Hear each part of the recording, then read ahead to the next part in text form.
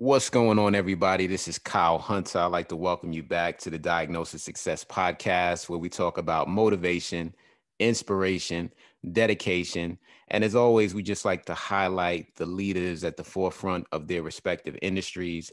And it's always a pleasure when we have those people with us because, as always, they drop gems, knowledge, and things that you can utilize in your respective career. And today we are very, very, very excited because we have a very, very special guest with us today. This individual is just a trailblazer. She is amazing at everything that she touches. And we are talking about no other than Stacey Bedford. How's it going, Stacey? What an intro. Thank you. Thank you for having me on the show today. Absolutely, no problem. Well, thank you for taking the time to be with us today. And our podcast, like, is very focused around, well, two things. The first thing is like just motivational content, and the second component is musicians. So we have a lot of musicians that listen to the podcast. So I think this will be a great episode. So once again, thank you. Appreciate it. My pleasure. All right, so we're gonna get started. The first question that I have for you, Stacey. I know a lot of times in life, like people, they kind of like fast forward when they look at people that are successful, so they see them in their current state, but they really don't know necessarily about their journey that they've been to that brought them to that point. So for people that may not be familiar with you, could you just kind of talk about your upbringing and just kind of how that came to be?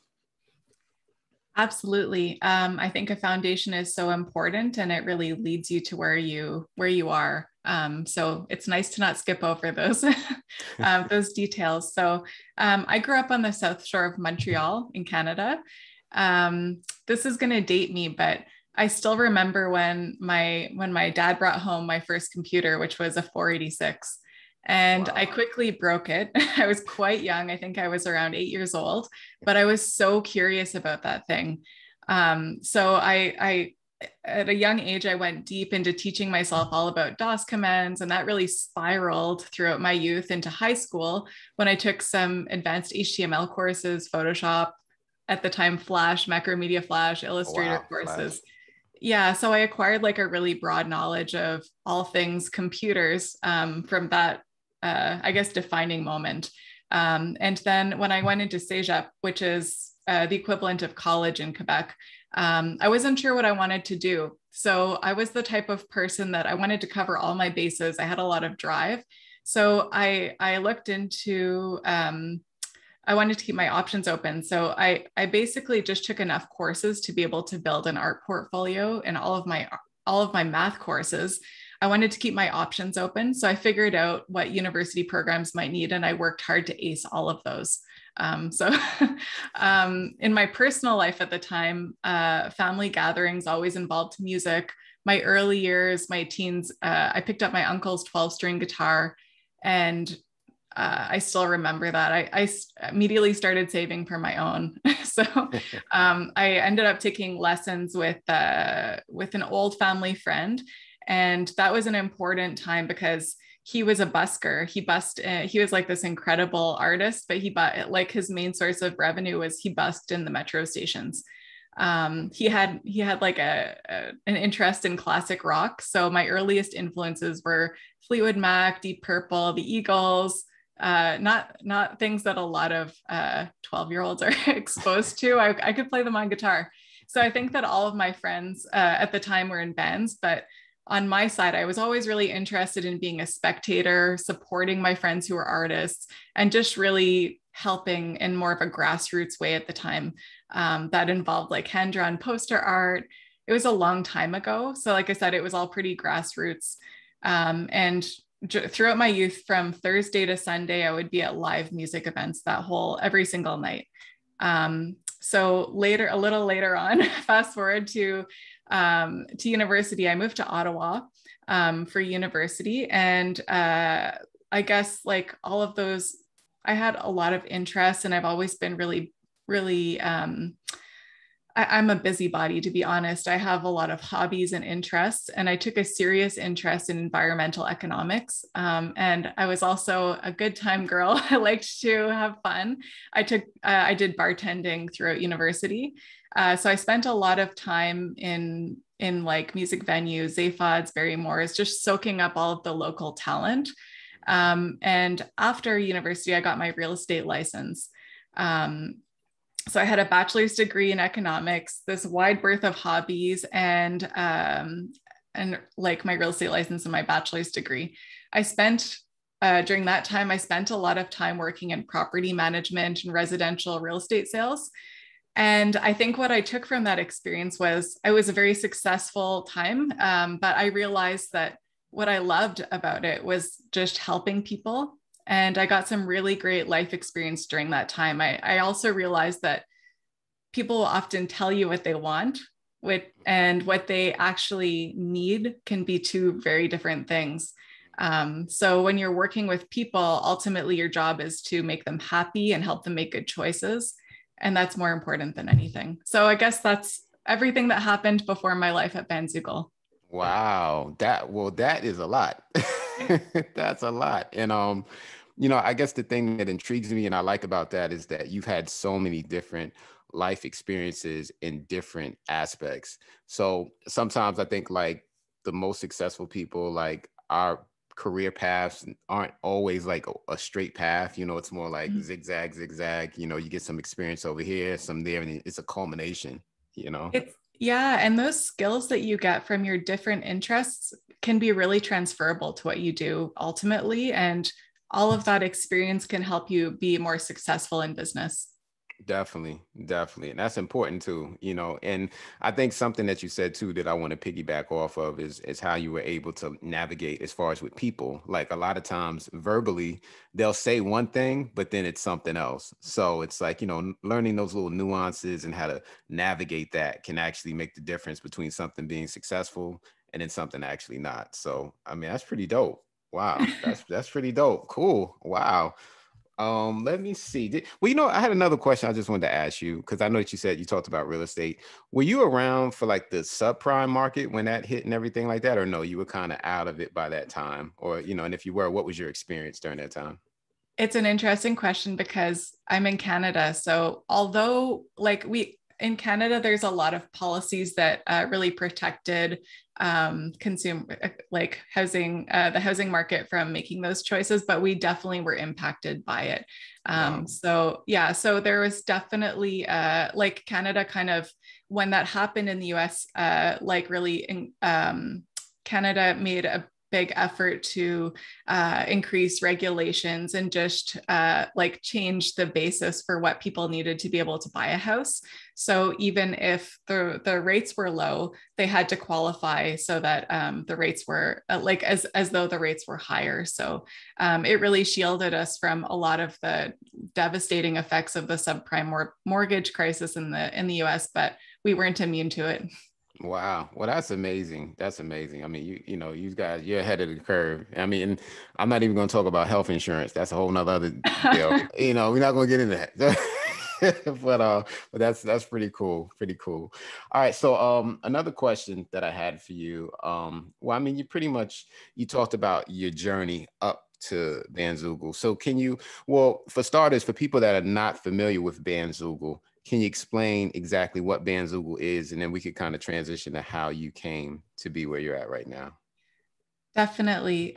So Bandzoogle, we're basically the most effective platform for musicians to build a website and manage their direct to fan market and sales. Bandzoogle is an all-in-one platform, and we offer musicians powerful design options. We're one of the only commission-free music and merch store options for artists. Specifically, we provide mailing list management, detailed analytics, integrations with social networks, and more. It's free to try Bandzoogle. And our plans range from $9 to $20 a month, depending on what your needs are. Wow.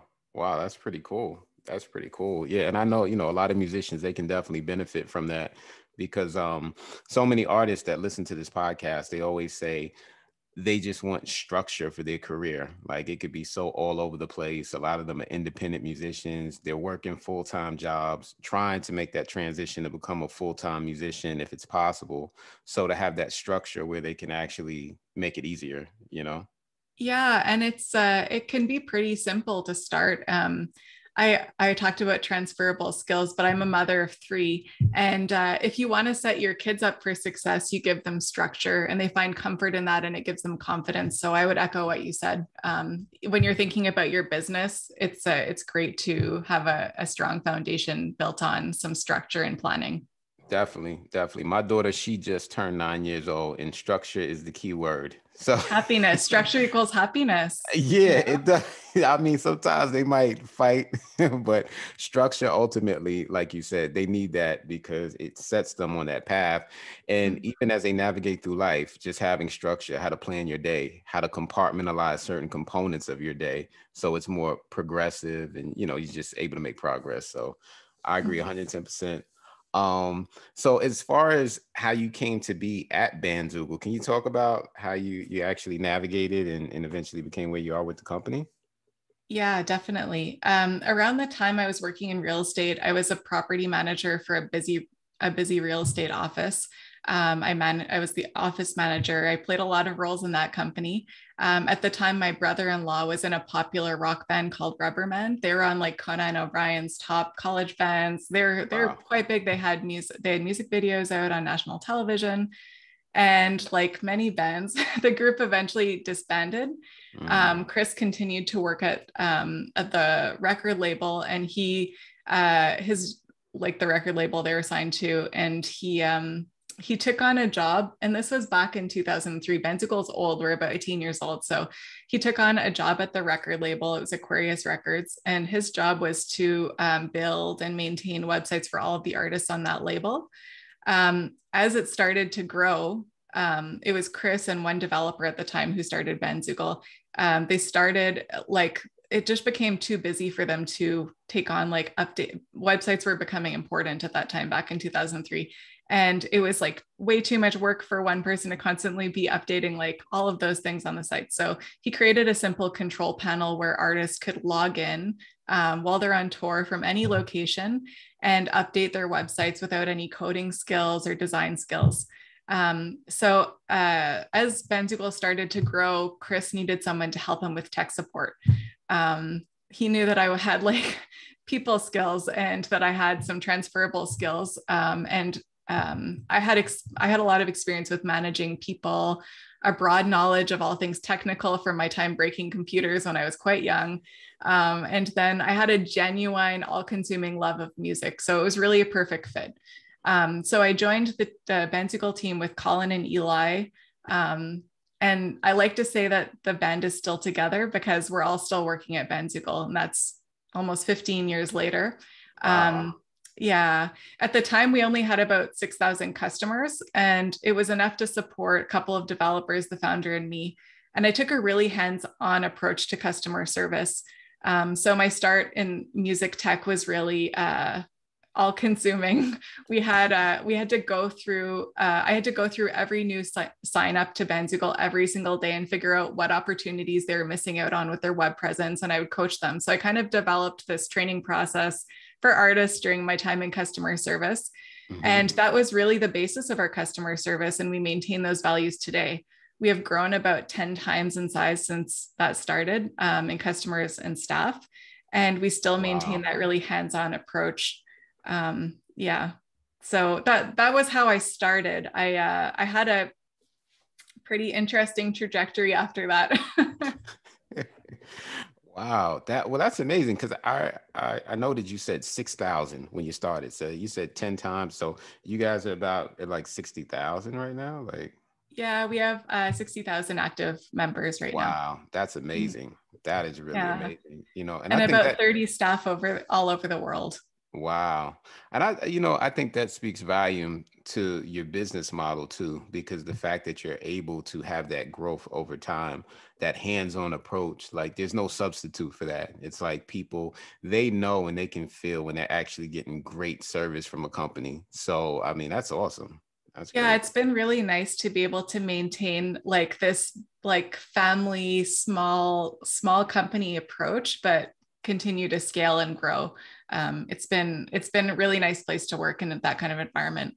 Yeah, definitely, definitely. I remember when I was getting started in the music industry at a young age, and coding was so complicated. And I remember like, there weren't like platforms like Bandzoogle. There weren't like I'm aging myself, but I'm an 80s baby. So, it's like it was just so complicated. And I remember like me and one of my friends from a while ago, we tried to start up a website, and he would get so frustrated. Like he would just slam the keyboard, like, I hate this. And he's trying to do the coding. And I'm like, this is just way too complicated. So I mean, Yeah. your platform is like perfect for artists because it just simplifies it. It takes the challenges out of it and makes something more practical. So I mean, kudos to you guys. That's awesome. Thank Yeah. you. It's interesting because when the pandemic hit, a lot of artists had to move online when they didn't focus a lot of their business strategies that way before, especially older artists. So I'm always so proud because I find Bandzoogle customers who are like 80-year-old jazz gurus, and they've moved their business online and they're able to continue teaching online and with our tools. Originally, when Bandzoogle started out, our slogan was "So easy, your drummer can do it." So we maintain that level of ease of use throughout the time with the new tools we've added. That's awesome. That's really awesome. Yeah, that's amazing. That's amazing. Well, I'm pretty sure all the musicians that listen to the podcast, they're definitely gonna look into it. So that's awesome.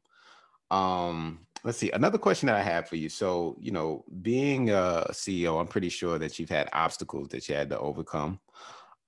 Could you talk about, I guess, what would you consider? Because I know there's always trials that come, but can you talk about maybe one that stands out in particular that was very challenging for you guys as a company and that you guys overcame?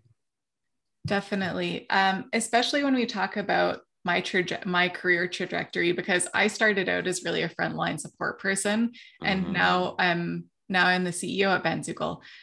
So I definitely had to overcome some challenges along the way, and growing in business can be challenging. As a woman, it's quite unique.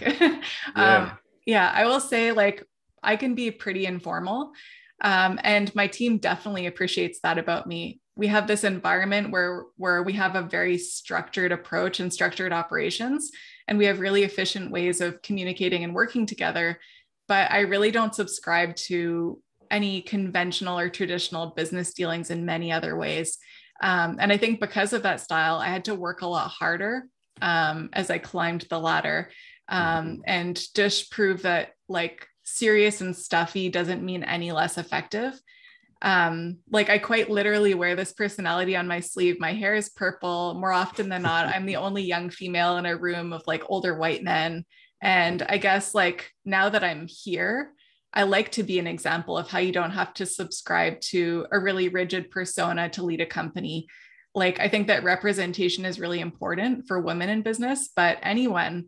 And um, yeah, one of my proudest parenting moments, bringing it back to that, is a teacher said that my youngest was a nonconformist. And I was like, that was the best compliment you could give someone, Yeah. just Yeah. letting people to be proud and confident with who they are, and that you can move along that way. Yeah, that's true. It's like thinking outside the box and daring to be different. Like it's okay, like, that's what I noticed like before I saw your purple hair and I was like, yeah, she's a rebel. Like, like because everybody feels like they have to be the same. Like everything is so cookie cutter in everybody's approach. So it's good to think outside the box and be different, and challenge the norm. Like, the norm is boring. So it's like be different. Yeah, and you can be successful. And I think that it's good that there's examples of that and they're emerging, and people can identify and say, she's doing it. Like I could do Mhm. that. Of course, of course. Yeah, definitely, definitely. Another question that I had, as far as like I know Bandzoogle is a power player. You guys are doing great things. Um, is there like one accomplishment that stands out the most to you? Or even if you got a handful, which ones would you say were like really stand out where you're like, yes, like we're doing it.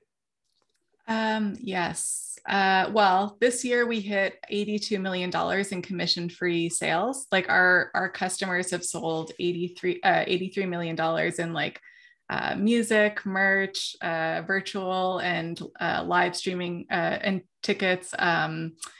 basically our customers have been able to continue to thrive during the pandemic, and that really escalated. Like the number of commission-free sales really escalated during the pandemic, which was really our goal. So that was one very proud moment. In terms of strengths, I would say that Bandzoogle is great at adaptability and inclusiveness. The music industry is changing so fast in every aspect, like what artists need to have an online presence, what technologies are available, and even infrastructure, the whole internet, the availability. So I would say Bandzoogle has legs because we're always evolving to meet those needs of artists. And my next point was inclusiveness. And I think that's been a huge strength at Bandzoogle because we're artists ourselves. Most of the people who work at Bandzoogle are musicians. And we make sure that anyone in the company who is interested can have input into all parts of the projects, from communications to product updates. You'll hear, like, for example, you'll hear expert advice on our blog from Adam, who is a support manager, and he's been involved in engineering projects with artists like Biff Naked, Econoline Crush. And then there's Luis on the support team, who is like an incredibly talented drummer from South America. And he will jump into a product meeting and say, hey, like, as a musician, I want to use this new tool we're building, and this is how I would use it. So the result on the business side is really tenfold. Our staff knows they're valued, they're included, they're more productive, and they put a lot of care into the work because of that. And our customers feel that all the way down. So more like we're basically building tools that we would use as artists ourselves, and our team is very happy. So I would say that those are our strengths. That's amazing. That's amazing. And for people to be happy too, I think that's key. Like a lot of people, like, they'll work jobs for basically the point of survival. So it's like, all right, I need to go to work, I need to get a paycheck. But that's one thing that we emphasize on the podcast, is to truly be happy and feel fulfilled, you know. So to actually have a work environment where everyone's thriving, and like you said, it's inclusive, it's empowering, and everyone has a voice. That's important too. So I mean, Bandzoogle is like the place to be. That's awesome. That's really awesome. That's great. That's great. Another question I had for you, for musicians listening, I think that you've already provided a lot of valuable gems and tips. But if you can highlight maybe one or two things that you think are key for musicians to succeed in this present landscape, what would you say that those things are? Yeah, absolutely.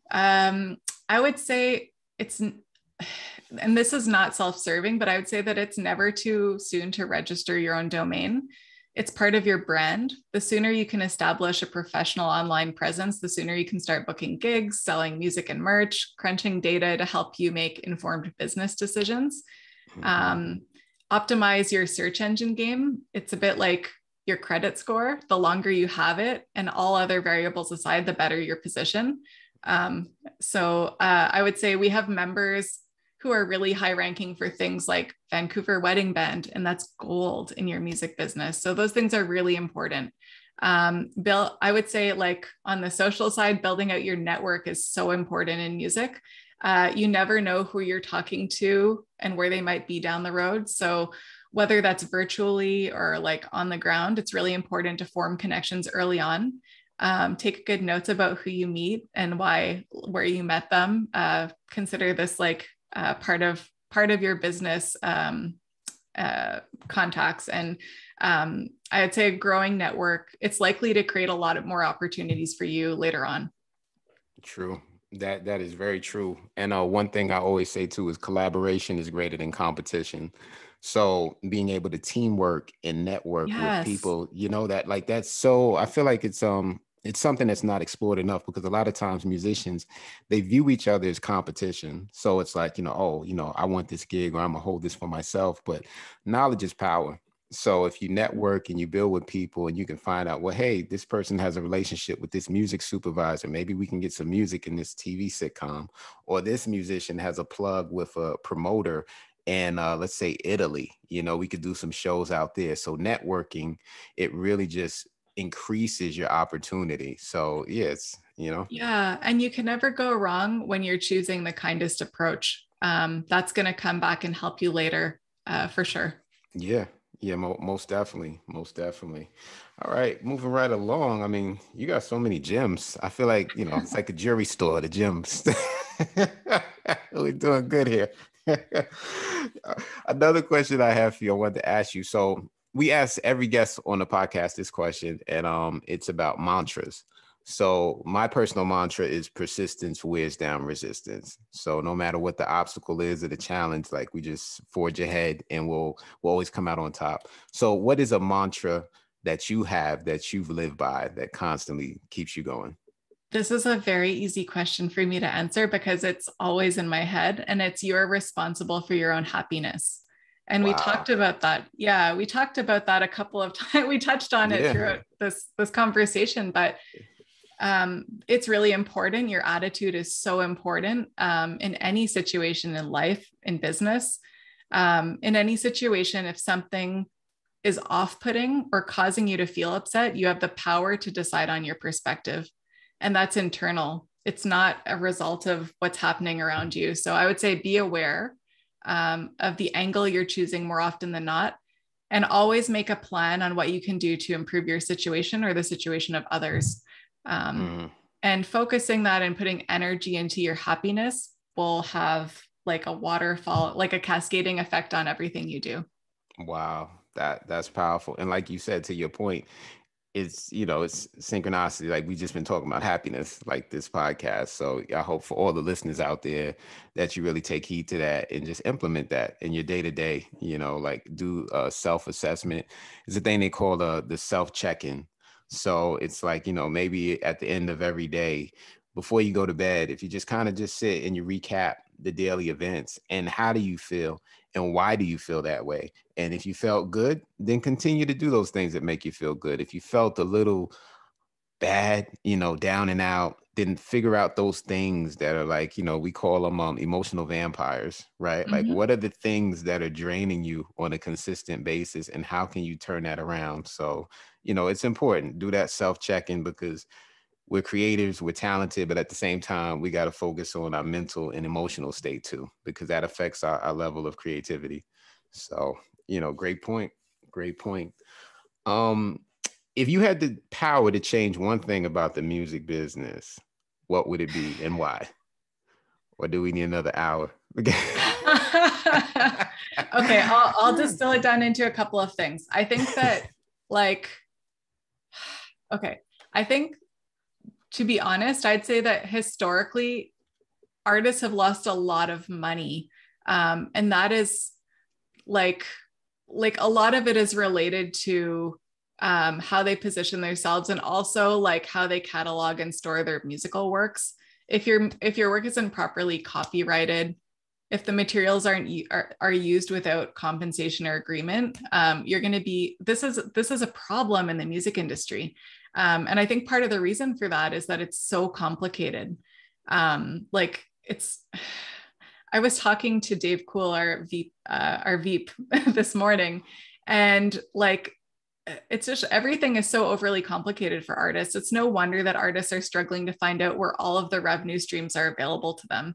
So I wish things like more supervisors would go directly to indie artists.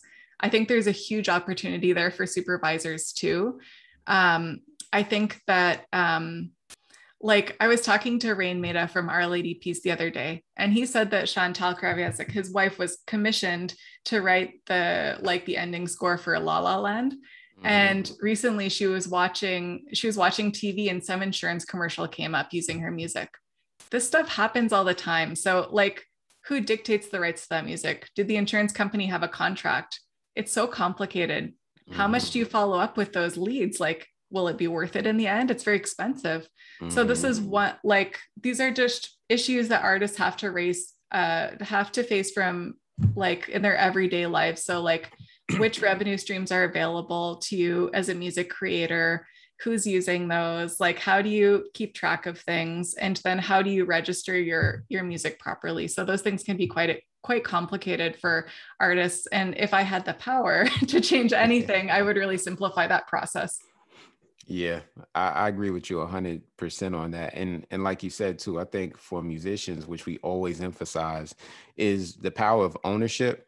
But in addition to the power of ownership, how you utilize that ownership. Because if you're granting rights to your music, but you're not fully understanding uh the conditions or the terms that you're signing, if you're signing on and someone says, hey, well, because you sign with us, as many people can use your music as they want for a blanket price. Well, that complicates things because, as opposed to, let's say, a music supervisor reaching out to a musician and saying, hey, you know what, I want to pay you $5,000 to use this song for this purpose. Now it's like you're being compensated in a different way as opposed to a blanket license where you're not really reaping the benefits as much as that song is being used. And like you said, if an artist is just sitting there in front of the TV and they see their song being played, it's like, this is news to me. And how much did I get compensated? Like, this is kind of, Yeah. it's like the And Twilight Zone. that's a very public forum. Like, how often is that happening? I agree. Yeah, definitely. So for all the musicians, like we always say, just be mindful, be cognizant of what's happening with your music and how it's being utilized. Mm-hmm. So another question I have here is, if you could go back in time, right? We call this the Back to the Future question, like Marty in the DeLorean. If you could go back in time and you could just meet up with your younger self, what advice would you give to your younger self? I would say I would tell myself that it's okay to be bold. I think women will often second guess themselves when being put, like when they're trying to put weight behind an idea or a meaningful conversation in any situation. Mm-hmm. And of course, there's a way to do that gracefully. But I would tell myself not to worry so much and that my ideas are valid. I've become a lot more confident in my experience over the years and just where I've ended up. But I would say, I would tell my younger self to just go for it. That's some great advice. And just kind of piggybacking off of what you said, because we know how hard and challenging it could be for women within business. Just as far as those challenges, like, how are you able to navigate it so well? It seems like, you're able to just retain your composure. You know who you are, you know what you're representing. So, I mean, have you found it like sometimes maybe you would have to give advice to other women in a similar position that are in a position of power that may not necessarily feel like they get the respect that they deserve? Like, I think that people can get tripped up when they're, especially anybody, not just women. I think that when you're in a conversation and you want your ideas or your value to be heard, that you can get really tripped up on like the mood and the vibe, and like you could focus maybe on the wrong things in those conversations. So I would say, like, continue to ask yourself in any of those situations, what am I trying to accomplish? And then focus on your goal. Don't focus on all of the other noise that could trip you up, or like maybe negative ideas that are coming in your head, or like concerns about who you are as a person compared to everybody else in the room. mm-hmm. I think that it's important to really focus on the goal and how you could add value to that goal. And if you continue to do that, you're going to be pretty successful. Definitely. And I like what you said. It's like kill the noise, right? Kill Because the that's all it is. noise. Yeah, it's just noise. Like, it's just noise. It's a distraction, and it's not going to contribute to anything progressive. So it's like kind of, I mean, we all get thrown off our square every now and then. Mm-hmm. It's like Mike Tyson said, everybody has a plan till they get punched in the face, right? So it's it's like, you got your plan, but then the noise comes. So it's like you got to maintain your composure, regather yourself. So yeah, and it's okay to be upset about things, but it's not okay to act unprofessionally on those things. So, like keep a leash on yourself, and like and just be confident. Definitely, most definitely. I agree with you. I agree. Um, I want to ask you, like, as far as like, because we spoke about this, we touched on it briefly, but to dig a little deeper, where do you see the direction of music headed within the next 10 years?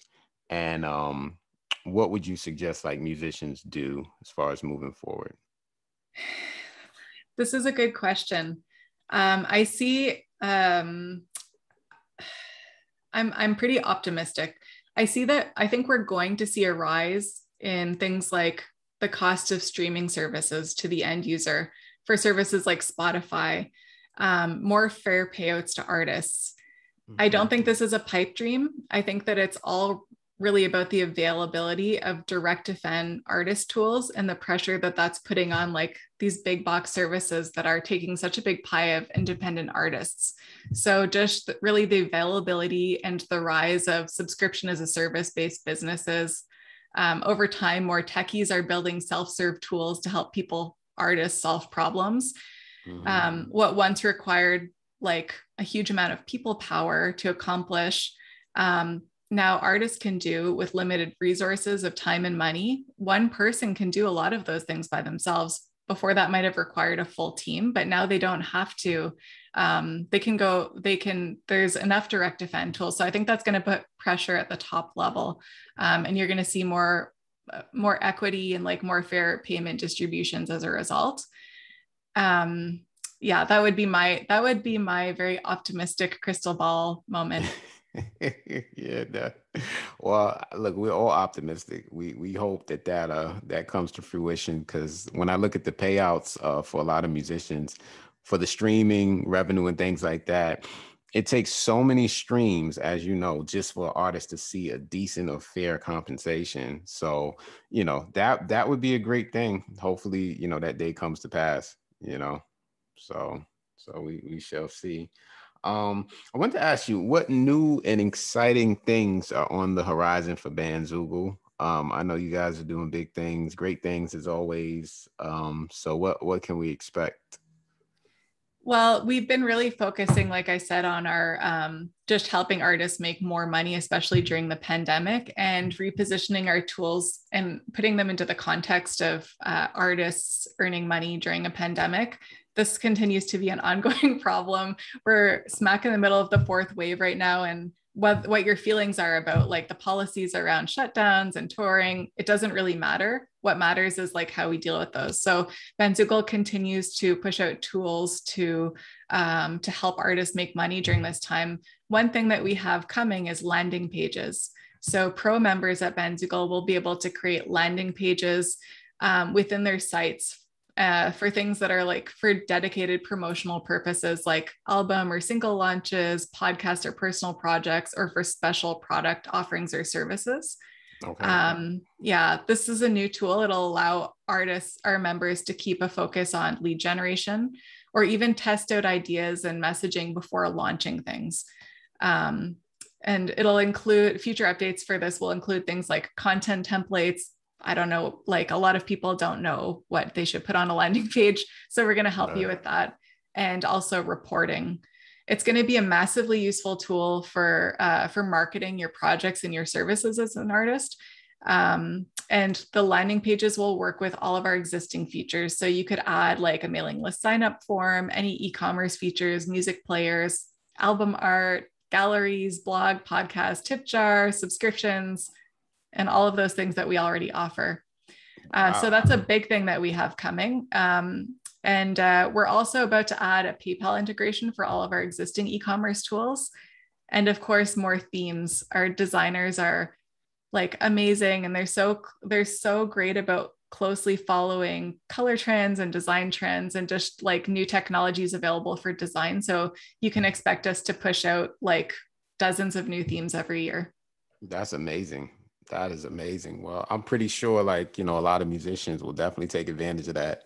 And I just had two more questions for you. And they're pretty basic. So for artists that want to sign up with Bandzoogle, what's the process? Any musician who's listening to this podcast right now says, wow, I like that, I want to get involved. Like, what's the next step? What should they do? All they have to do is go to bandzoogle.com, and we have a 30-day free trial. You don't have to enter like payment information. There's no strings attached. You can try Bandzoogle for free for 30 days. And if you like it, you can upgrade to a subscription, and there's several, like I said, several payment options. Wow, that's awesome. That's awesome. So for all the musicians out there, take note. Definitely go check it out.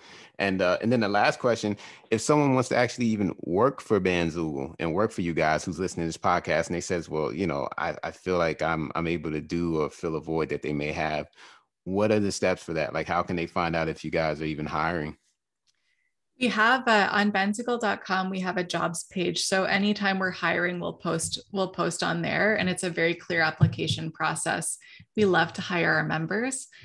So oftentimes, if you're trying out Bandzoogle, you get to know somebody in one of our community forums.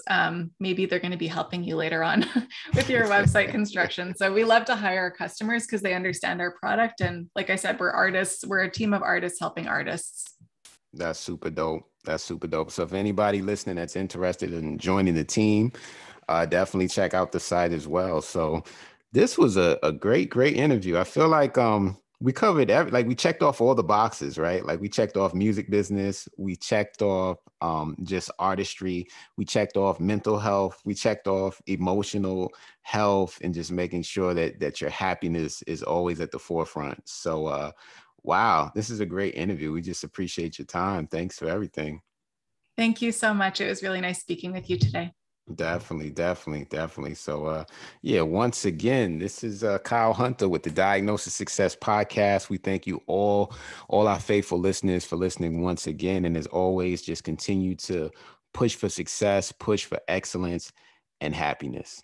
Take care.